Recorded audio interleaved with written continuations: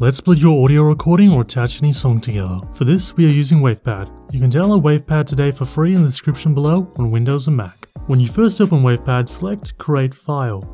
From here, click Open on the top menu. Select your files you want to split and open them. At the top left, both your files are on two different tabs. In the first tab, let's find the spot we want to split. This can be done by dragging the red arrow on the timeline below. This audio section here is the part I want to remove. So let's hold and drag the mouse and highlight the section. Then press delete on your keyboard. The place where I cut here, I want to add the audio from the other file. So let's travel to the other tab. Again, highlight by holding down on the section you want to copy. Now right click, press copy. Now travel back to your original audio section. Let's go back to the split section using the red timeline arrow. Then right click and paste.